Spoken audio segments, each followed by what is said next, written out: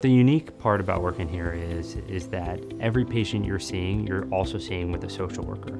So for us, we can really focus on psychiatric treatment only, medication management, those type of things, just the medications and medical aspect.